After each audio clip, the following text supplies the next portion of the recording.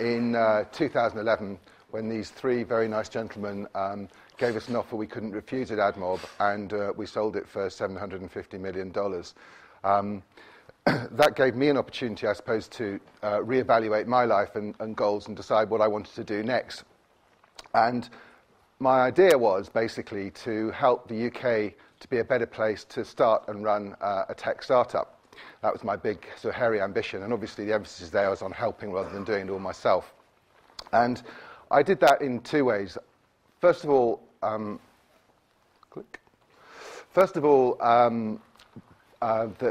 what I identified as being one of the most important things was it being investing in startups and helping them financially to get going. But probably the most important part of it was actually to become a mentor. This gentleman on your right is the original mentor, called Mentor, funnily enough, which is where we get the name. And he helped Telemachus be inspired to go off and do whatever he was doing. Mentor himself actually wasn't a very good teacher, but he was occasionally occupied by the goddess Athena, who used him as a sort of vehicle to give great advice, and that's where the name came from. So, unlike a lot of angel investors, I wanted to actually get involved and mentor the companies I invested in. Since then, I've invested in 25 companies, and I've also joined the government to help startups fundraise in what's called the Afterburner program, which I'll talk about a little bit more in a minute. I've also joined TechStars Accelerator, which helps startups, and in total that means I've mentored around 100 companies since I started to do this. These ones are the particularly successful ones who've gone on to raise Series A funding from venture capitalists, and so they're well on the way to becoming, hopefully, future AdMobs. Now, why mentoring is important is something I've noticed while I've been mentoring these 100-odd companies, is that how these founders think about mentoring actually is a predictor of their success. The ones who attract mentors, attract lots of mentors, and then actually manage to be singularly disrespectful of their time. In other words, they get much more time out of these important people than they would perhaps deserve, is a real skill and something which these guys have mastered and hopefully will go on to master for other people as well. But I think the corollary is also true. The people who don't master mentoring never actually seem to get off the ground.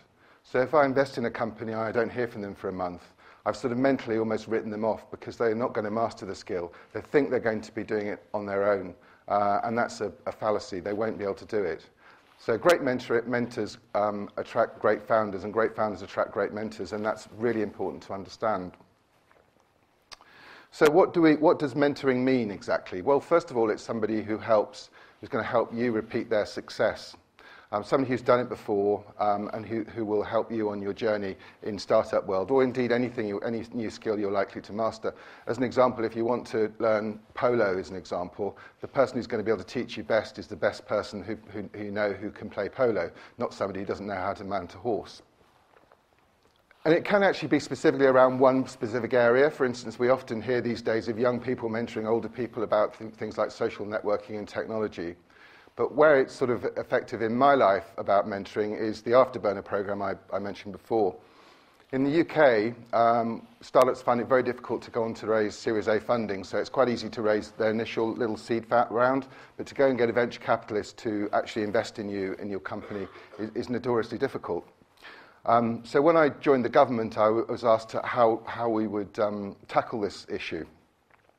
And having had a little bit of experience in this, I decided that the fundamental issue wasn't the companies weren't good enough, it's just that they weren't very good at actually raising money from venture capitalists. They didn't know what to say, their pitch decks weren't very good, their presentation style wasn't very good. So mentoring around a specific topic which you want to master is really important. And I'm pleased to say that with Charles Seeley, my colleague out in California, who helps with this process, that since April of last year, April 2014, we've actually gone on to raise $50 million so far for the companies we've been mentoring in this. So I think that proves that mentoring around a subject as well as generally kind of works. You want to avoid bad actors. Unfortunately,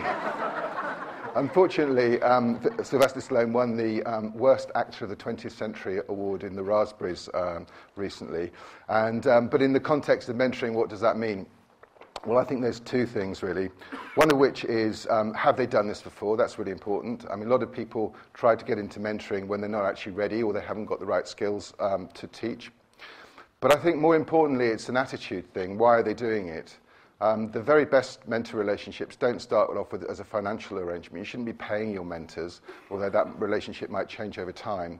But the most important thing is that they agree to give you your time and effort because they believe in you and your vision and your idea.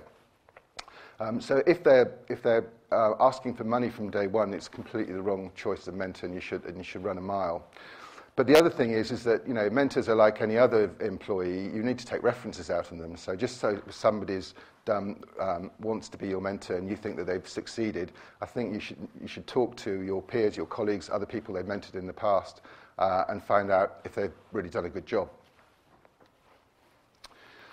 Chemistry is also really important. You know, you've got to spend time with these people. They've got to share your values, and you've got to enjoy each other's company because hopefully it's going to be a long, long journey which you'll go together. You'll be seeing each other regularly, and it's important you get on. The most important quality of a mentor is to tell you the truth in a completely unadulterated fashion, if you like, in a blunt fashion. You don't want people to sugarcoat their words and their advice. And if you can't take the sort of bluntness, you shouldn't really probably be an entrepreneur in the first place. Criticism and of helping you avoid the rocks on your journey is really, really important. So they must be prepared to tell the pure, unadulterated truth, and you must be prepared to listen. I think the most important skill of a mentor is to be a great listener. If they don't listen to you and your problems, how are they going to really solve them and help you think them through? In my head, there's sort of two types of successful people. One of whom is sort of very ego-driven. They like the sound of their own voice, and when you listen to them or overhear them giving a mentoring session to somebody else, it's all about them, and they're talking all the time.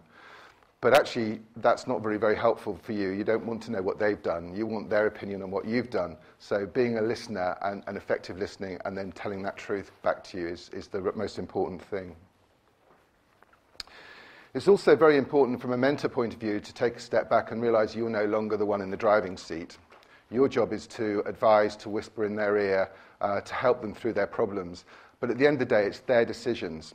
The reason why those successful people I mentioned earlier on are great founders is because they ask lots of people their advice and they listen to lots of advice and then they come with their own decision. They are in the driving seat and it's no longer the entrepreneur or the mentor who's actually been the successful one here.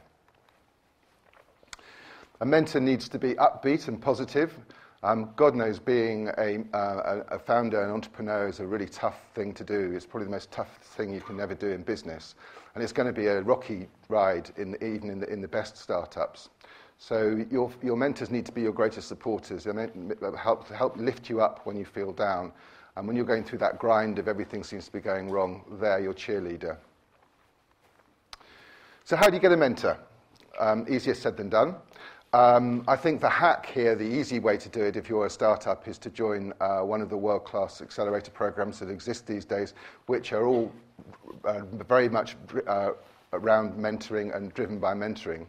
TechStars is one I mentor in London, but there's 1,500 applications for every 10 seats, so it's pretty tough competition. Y Combinator is another great one.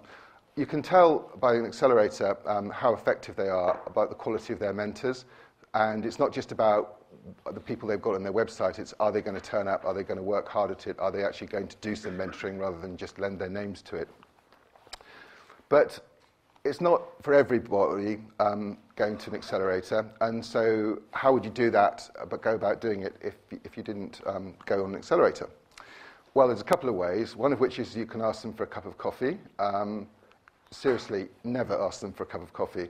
I get 80 cups of coffee offers every month, and even in the best possible way, I can never take it all up. It's also, even if I wanted to, an impossible use of my time. And anyway, it's not being very creative at the end of the day as an entrepreneur.